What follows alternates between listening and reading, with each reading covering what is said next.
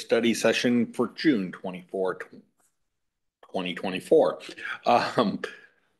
We have with us today council members Krueger, Herrera, Benson, and Campbell.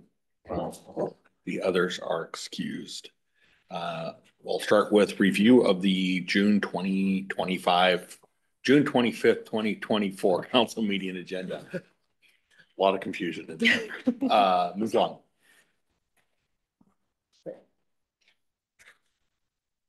All right, thank you. So this is tomorrow afternoon's regular council meeting agenda. It is amended. We will start with your consent agenda. You have one resolution for final action, and that is R 2024-175. This is confirming the reappointment of 2 existing members to the Behavioral Health Advisory Board. You have one proclamation, actually it's a recognition under Section 7, and this is a recognition of the council and the executive honoring Deputy Prosecuting Attorney Dan Hamilton for over 38 years of service to Pierce County. Under Section 8, resolutions, you have 2 items here. The first is R 2024-172S, and this is approving the Homeless Housing Program 2024-2025 funding recommendations of the Human Services Department and the Homeless Document Recording Fee Advisory Group. This received a due pass as substituted at Health and Human Services on June 18th. And the other resolution is R 2024-173. This is approving the Puget Sound Taxpayer Accountability Account 2024-2025 funding recommendations from the Human Services Department and the Birth to 25 Advisory Board. And this received a due pass at Health and Human Services on June 18th. Moving to Section 9, ordinances, you have 2 items here. The first is O 2024-524. This is adopting a new Chapter 957 of the code entitled Endangerment with a Controlled Substance. This will be heard in public safety this afternoon, and there is one amendment to discuss in committee for this one. The next ordinance is O 2024-526, and this is ratifying a collective bargaining agreement reached with Pierce County Deputy Sheriff's Independent Guild, Local 1889 Community Service Officers. And this received a due pass recommendation at Rules on June 10th. Moving now to Section 11, Other Business. There is a motion to authorize the Finance Department to pay an additional $10,184 to the Washington State Association of Counties. And those are your agenda items for tomorrow afternoon's meeting. All right, any questions? None on the agenda items, and we are joined by Councilmember Morrell has joined us. I think be passing through. We're doing council meeting agenda for the 25th. Do we need to redo it?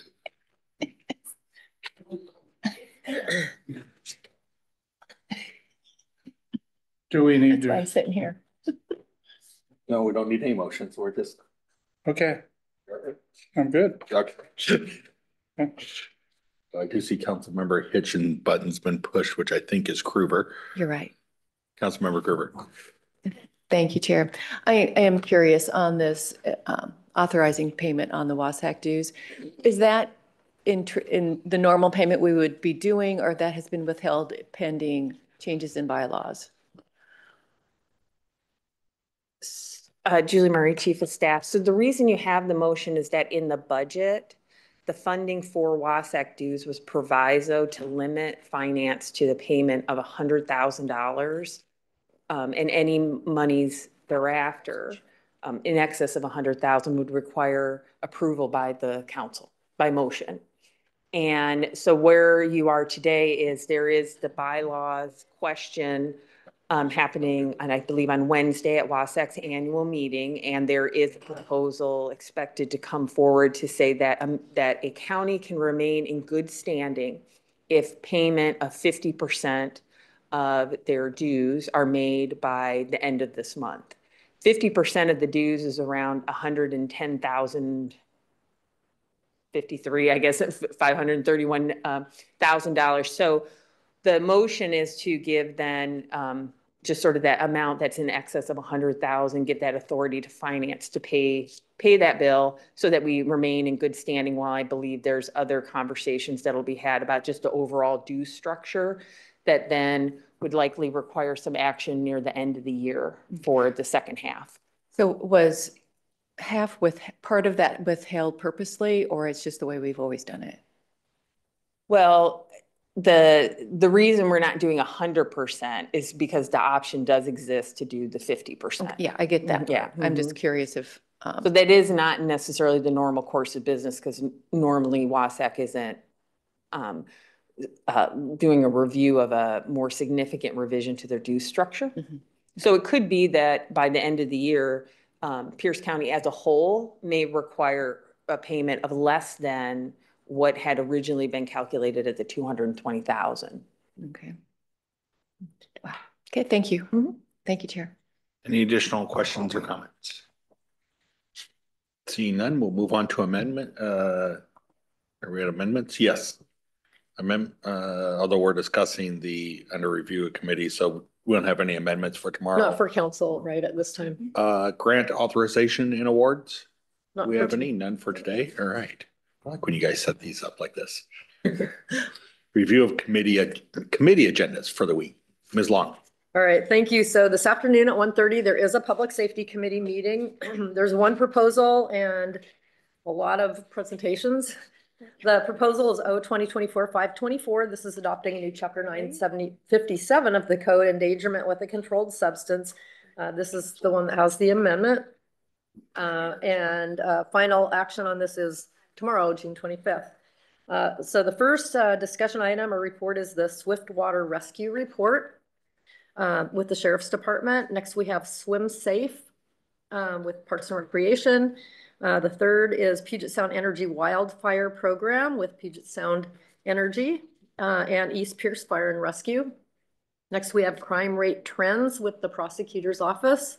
And the last is the Blake legislation and local impacts, also with the Prosecutor's Office. Tomorrow, June 25th, beginning at 9:30, you do have an Economic and Infrastructure Development Committee meeting. There are two proposals on this agenda. The first is O-2024-527, and this is authorizing the prosecuting attorney to commence condemnation proceedings on a number of listed parcels there. And this is related to this is the acquisition of real property for County Road Project CRP 5763. This is 122nd Avenue East, 146th Street Court East to 136th Street East. So that is the project at issue. This has a July 16th final hearing date.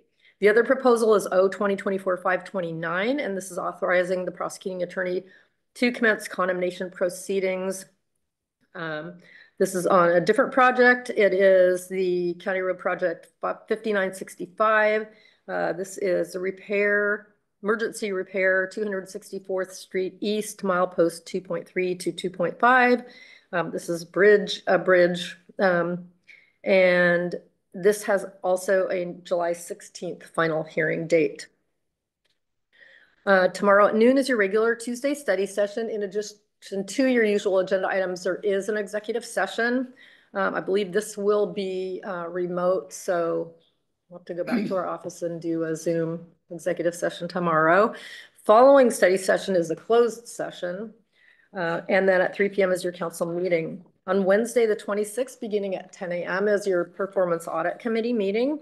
And there is one report that's a follow-up report on the evaluation of boards and commissions, and that will be with Mr. Vetter. At 1:30 on Wednesday is a select committee on homelessness, and there are two presentations on that agenda. The first is measuring homelessness, provider performance, and system outcomes, and that will be with the Department of Commerce and Human Services and Finance. And then the other presentation is a unified regional approach update, and that will be with Ms. Merrick from the council office. And those are your meetings for the remainder of this week. Any questions or comments? Yes. Yes, you do. Yes, oh, it's already green. Okay. If you press it again, then it actually does relight it up. Oh, So go ahead. Okay, thank you, Chair. On the 264th condemnation, do you know what the notices were that were given, if there was any response from the property owners when given notice of this action, pending action? Is Mr. Swanson available for that, or maybe? Mr. Swanson, did you hear the question? Yes, I did. I have not gotten feedback on that or heard that there were. I will make sure Letitia Neal is asked that and has that information ready for committee. Because I don't know if they need that much for, it's not like it's a big bridge. It's just a big culvert. And I question, I just want to talk to the property owners on my side of the street. Thank you. Thank you, Chair.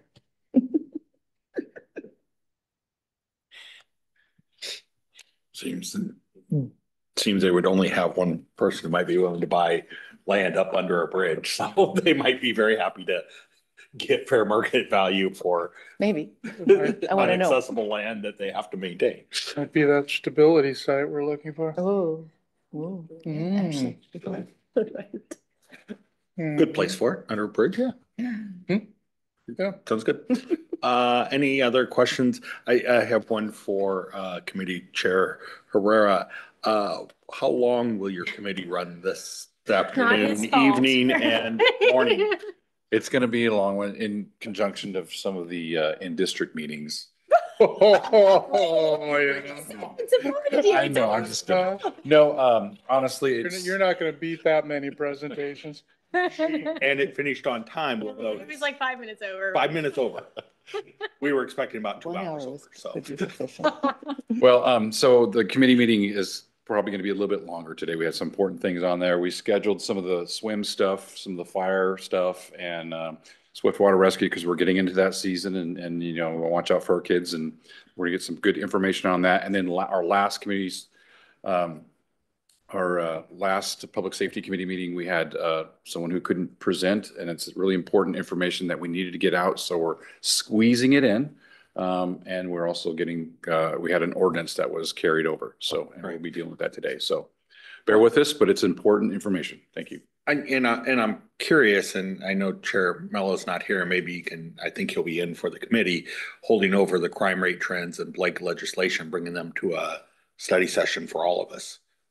Because those are things that really, I think all of us want to know about. We can always tune in and watch the committee, yes. But if you're tight on time or something like that, you might want to look at just bringing that into a study session, because I think it's something that we could all benefit from updates on. And I'm may change the agenda a little bit and put that important information up front, because some of it might relate to the ordinance that may be coming up also. Okay. We'll see. I'm not 100% sure, but we'll see. You have an hour or so to figure it out. Yes. And I believe we have an amendment. And so Ms. Kelly, to discuss the amendment that we have in the committee. Do we got a quorum?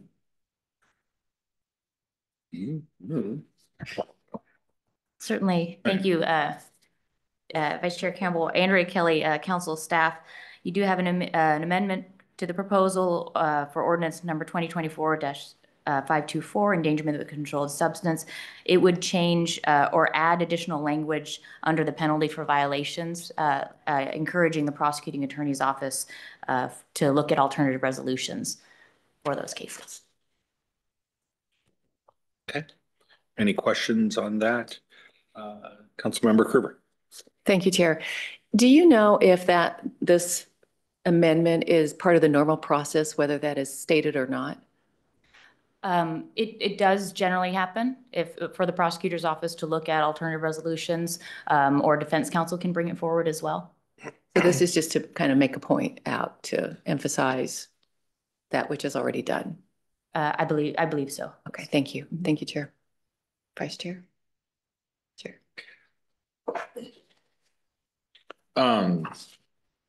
Thank you. Save comments for committee. And you should, I believe that Chair Mello will be back for the committee meeting, so quorum shouldn't be an issue. Okay. So good. At least that was my understanding. Perhaps not for the evening portion, but at least the afternoon portion of your committee. Sorry. All right, back on track here. It is a Monday. Ms. Kelly, thank you very much. And next we have discussion of administrative items. Ms. Murray. Thank you. Again, Julie Murray, Chief of Staff. I only wanted to note, as I discussed last week, Mina Hassani is going to be working. She's one of our interns on the equity notes and sort of the process and doing a review, literature review and jurisdictional review of other places that do have equity notes and what we can learn from that and maybe improve that process. What Tyler Zamora is going to do is really build upon where we left the discussion at the council's retreat on kind of linking performance measures to the council's priorities. And we're going to pivot a little bit away from, I think, what we had initially discussed at the retreat was sort of like how do we use these metrics to evaluate the council's performance in terms of meeting its priorities? Because I believe the discussion that was had at the tables was a little bit more comprehensive and you can tell me that I'm in error on this today. It was that there's a lot of different pieces of data that you want to look at that not necessarily is about the performance, but just information that you feel is necessary to develop policy as well as review policy. And much of that information, it may reside in open Pierce County. It may be something that is from a state agency or a local partner that you're looking at kind of a broader set of piece of information, but wanting to have maybe what I've told Tyler was kind of like a data book. Like, what's the data that you want to review, whether it links necessarily to our performance, it's just about your priorities. And so a good example of that was in the group I was involved in, which was on like substance abuse disorders, there was data that from the Department of Health that both Councilmember Mello and Hitchens saw as important, but it wasn't necessarily in open Pierce County, but it was about, youth suicide rates, youth rates of using controlled substances, that was information they wanted to look at. And it's not just to say, hey, what's our performance to our priorities, but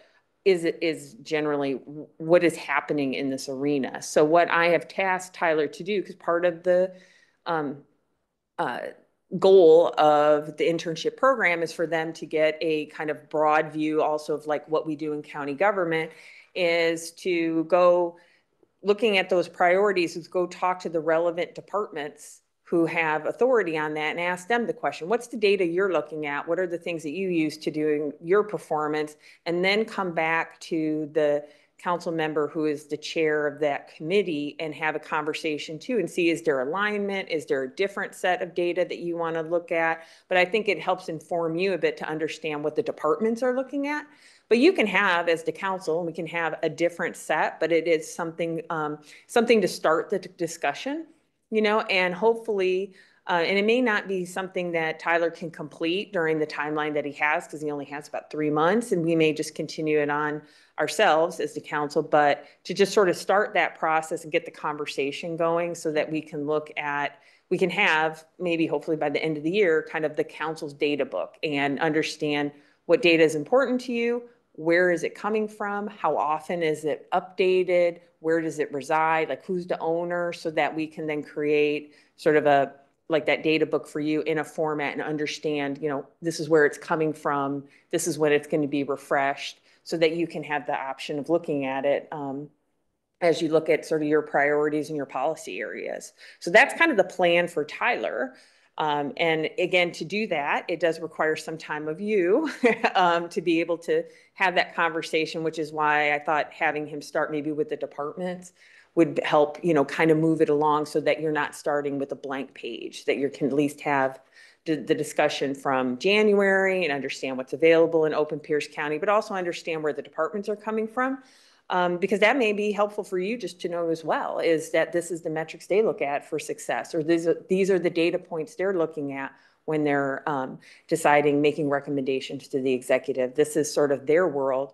That's just good information for you to have, but ultimately it'll reside or come to conclusion with what's the data that you find important as the council and you as members. So it'll start with the chair, but I'm sure there'll be other conversations to be had amongst the members, but it's sort of like take one cut, we can keep refining it, but we want to just keep that project going. And so I'm letting you know that to get your input on what do you think about that project, and what, if there's any, you know, recommendations, revisions, you know, you would like to have me know and incorporate into his project plan. It doesn't look like there's any questions or comments at this time, but I think as always, we can follow up with you offline if we have any other thoughts that can come to mind. Okay, thank you. All right. Any other administrative items today? Nope. Any other business today? Anything from council members?